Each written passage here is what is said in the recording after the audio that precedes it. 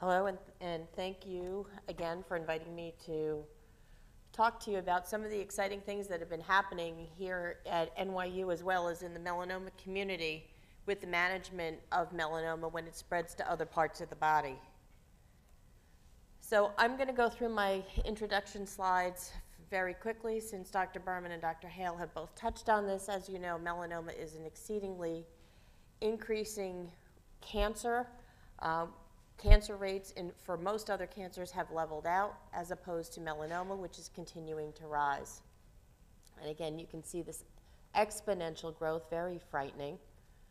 And so when do people come to see me? People come to see me, a medical oncologist, when the melanoma has either become very deep and they may want to participate in some clinical research studies, when the melanoma has gone to the lymph nodes, or the melanoma has gone to other parts of the body. And I'm going to focus my talk today on melanoma that has gone to other parts of the body because for the first time in over 20 years, we now have medicines that are able to change how long patients with melanoma live. And this is a very exciting time in melanoma research. And so I want to share with you some of the exciting things that have been going on and we've been a part of. So the first thing I'm going to talk about is a type of treatment called immunotherapy. And what you're going to notice this morning is that I'm not going to talk about chemotherapy. So trained as a medical oncologist, I grew up learning how to give people chemotherapy and learning how to deal with nausea, vomiting, and everything that goes with chemotherapy side effects. And now being the melanoma oncologist, I've had to change my learning patterns, and we don't give chemotherapy that often. I won't say that we don't give it. We do give it in some circumstances. But much more commonly, we give things like immunotherapy and targeted therapies. So the first thing we're going to talk about is immunotherapy. Why is immunotherapy so exciting? Well, it's exciting because it's not toxic chemotherapy. It's a medicine that tries to get your body's immune system to activate your T cells. Your T cells live in your lymph nodes, and these T cells are essentially the surveillance types of cells in your body that are out there looking for things that don't belong. They help you fight infection, but they can also be very useful in helping to combat cancer. It not only, and the other important thing with immunotherapy is that it does not affect your normal body cells. So like chemotherapy, sometimes you can get hair loss, you can get nausea, you can get vomiting, because chemotherapy affects cells that are dividing very, very quickly. Immunotherapy is going to focus on the tumor. I'm not saying that you're not going to get side effects, but you get a different type of side effects, and I will talk about those also. So the type of immunotherapy we're going to talk about today is a medicine called CTLA-4. It's a novel monoclonal antibody, which means we have been able to take a molecule that will block a particular receptor on T cells that allows for T cells to stay activated. And I'm going to show you the cartoon of exactly how that works. So here we have what you call a T cell. Wow, that's really crummy, huh? Do we have another one? All right, we'll fake it. All right, the top, the red, damn, I can look at this and not even go blind. The top cell is the red cell, is your T cell. Your T cells are the cells that are going to help you to fight off either infection or cancer. When that T cell interacts with this pretty magenta cell here called the antigen-presenting cell, it triggers an immune response. And when that immune response happens, what happens is the middle picture, where now your T cells become activated. They secrete what we call cytokines, or these are chemicals that stimulate more immune cells and really generate your body to start attacking. Well, T cells are very smart also. They don't like to stay overactive because overactive T cells can cause other issues like autoimmune diseases. Well, your T cell has, Dr. Berman. Don't lose it. You're all right. So you always got to depend on the surgeon. He has all the toys. You got that on video, right? Yeah. Well, this doesn't do a good job either. You give me, he gave me the freebie he got. So here you see this, this is, whatever. I got the red end. We work a lot together, can you tell? I'm his work wife. So you have this receptor, this yellow little arrow over here that, forget it, that gets expressed on the outside of the cell. What happens when the CTLA4 little yellow Y gets expressed, that's the shutoff valve, that's the brake. CTLA4 will then interact with that magenta cell and shut off and stop all the T cell activity. Well, we want to keep T cells active. We want to keep up this active attack. And so we've been able to make a medicine called a CTLA4 antibody. And this antibody will allow for continued activation of those T cells. Well, what happens when you activate T cells? Well, you get immune side effects. So what are immune side effects? I tell patients that immune side effects are anything that can cause inflammation. So itises like dermatitis or a rash, pruritus or itching, colitis, diarrhea, thyroiditis. We can make your thyroid gland become overactive and then suddenly become underactive, and we may need to have to treat that. We can cause inflammation of the liver, inflammation of the pancreas, inflammation of the muscles. But again, this is all very short-lived, and we know how to treat those side effects. So this is an example of what one of the rashes from this drug can look like. One of the things that we noticed here, and I have full permission from this patient to show you his photo, is that when we get a patient who has a really great response to this immunotherapy, their immune system not only recognizes the melanoma as something that doesn't belong, but it recognizes other things that have pigment, because you have to remember, melanoma is a pigmented cancer. And so this patient's immune system has started to attack the pigment in his eyebrows. And it was actually pretty funny because this man is a very big joker and comes in, and I said to him, "Oh my goodness, what'd you do to your eyebrows?" And he says to me, "What do you mean?" I was like, "You didn't notice that you got skunk tails over your eyebrows?"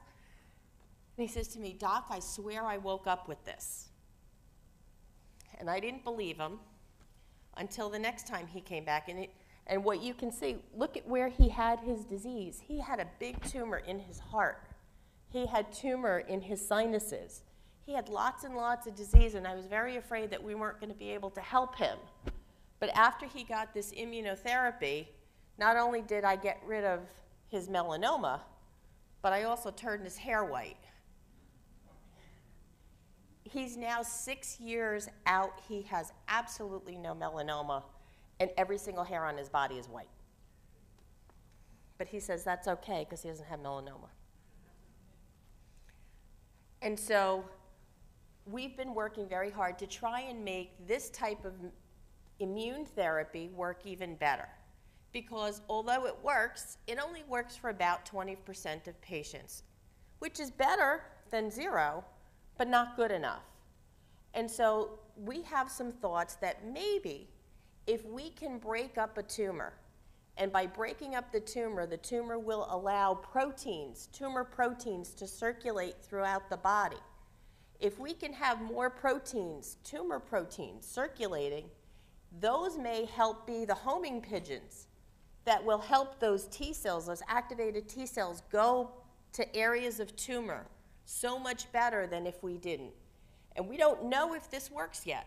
This is one of our research projects here, and this is something that we're actively doing right now, where some patients are just going to get the medicine, and some patients are going to get the medicine where we give a little bit of radiation to one tiny tumor, not a whole lot of radiation, just enough to break it down where we can get some of these proteins released and see if that will help more patients have a better outcome. I bring up this medicine because this medicine last year was all over the papers after our oncology meeting. It's a medicine called PD-1. PD-1 is another way we've been able to use the body's immune system to recognize melanoma as something that doesn't belong. Oh, what did I do? I leaned on the computer. Okay. Why is this important? Because, like I said, the ipilimumab or medicine, the CTLA-4 medicine that we give can help about 20% of people. It looks like PD-1 may be able to help 40% of people.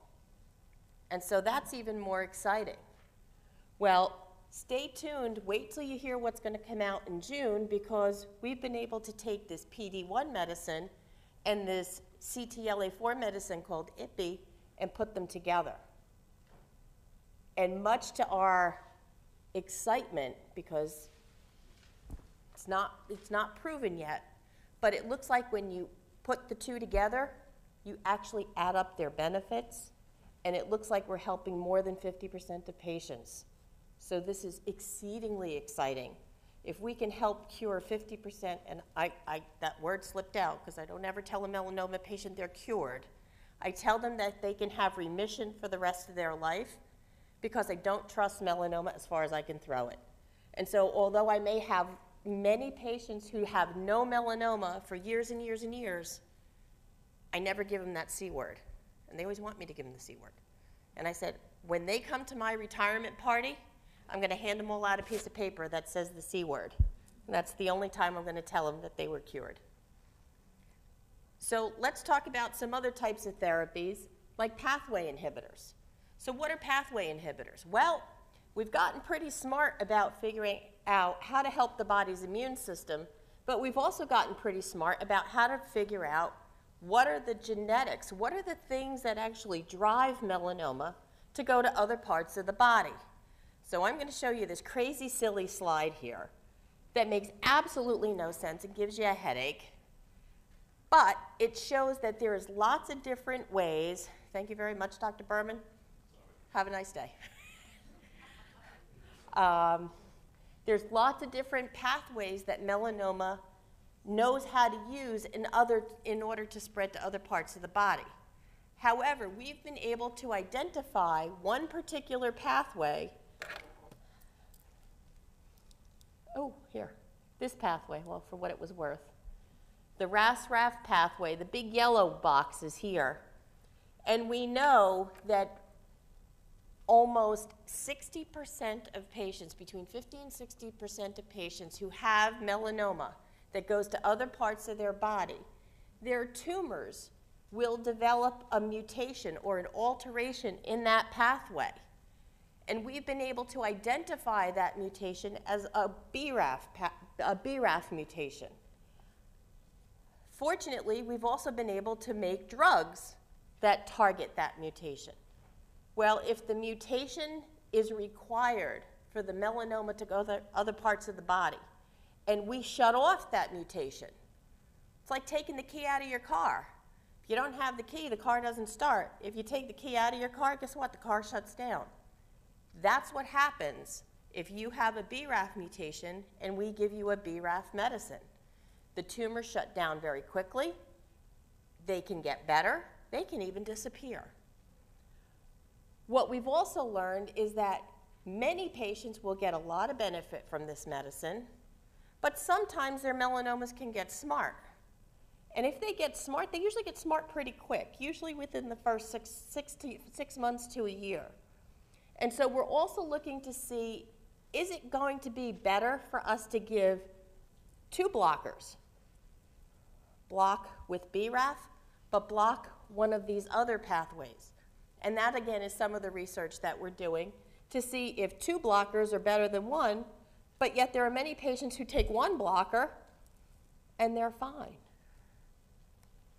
So this is a little bit about the BRAF inhibitor. We talked a little bit about that. And again, side effects, not at all like chemotherapy. Side effects are very unique. And so you can have rash and itching. You can have joint pain. You can have muscle pain. This is what we do to identify whether or not you have the mutation. We actually take your tumor and we take the DNA right from the tumor and look to see if it has a mutation. And what's important to know is that the mutations that occur within these tumors are not genetic mutations that you can give to your family. Because a lot of patients will say to me, oh my goodness, should I have my family checked for this mutation? And the answer is no. It's a mutation that occurs primarily and only within that tumor. And this is a cartoon of, again, how we block that pathway. You block the pathway, and the melanoma can shrink up and die. So there are two medicines. One is available right now. There's another medicine that will be available called dabrafenib that should be available in June. And these are both medicines that block this pathway for patients who have BRAF mutations within their tumors. So this was some of the research that we did here. And all of the lines that go down are people who got benefit, which is very unusual for melanoma because I've been doing this here for 15 years. And most of the time, the lines are on top saying, yeah, keep trying, keep looking, you're not doing so good. You've only helped about 5% of people and not majority of the patients. And because everybody else showed you gross tumors, I wouldn't be right if I didn't show you some disgusting pictures. So these pink little nodules are melanoma tumor nodules on someone's chest wall. He had a BRAF mutation, and 14 days later, that's what his chest looked like. So you still see the scar area where the tumors were, but those nodules are gone. And so people say, yeah, well, that's really nice, but what happens if my melanoma is inside? Well, this is another diagram where this is a CAT scan of somebody's liver. And these big things here, those are melanoma tumors in somebody's liver. And as you can see, now you've got much more normal liver. The melanoma tumors, the black big spots, continue to get smaller. And many times the improvement happens gradually. And as long as it keeps getting better, it's a good thing. You keep taking that medicine. This is a PET scan. A PET scan essentially is an outline of your body, and we give you something called radioactive sugar or radioactive FDG, fluorodioxyglucose. Why? Because tumors are metabolizing so quickly they eat up the sugar. And so things that light up, well, let me tell you, your brain's supposed to light up, because if your brain doesn't light up, there's a problem. But other things that use sugar very quickly are tumors. And so this, I really wish I had some technology. This spot right up on somebody's neck, see the black spot up there? That's a melanoma tumor. Look at the patient's leg. All those black spots are melanoma tumors. Look, day 15, so only 14 days later. This is how quickly this medicine will work for patients. Look at how much better. The spot in the neck, gone. The spots on the legs, not gone, but drastically better. I talked to you about MEK inhibitors because this is one of the other pathways that we're looking at to see if we give this drug with a BRAF drug, can we make the effect even better, and can we make it last even longer? And the answer is, we think so. So we're hoping to get one of these drugs available this summer, and so we may be able to give patients 2 blockers, hoping to outfox the fox so the melanoma doesn't get smart and learn how to grow around the BRAF drug. We'll give 2 blockers. And we talked a little bit about this. So what's my conclusion? My conclusion is that the only way that we're going to be able to move forward and really make a difference in melanoma is through research. And I have my patients and all of my colleagues here to thank for sending me those patients.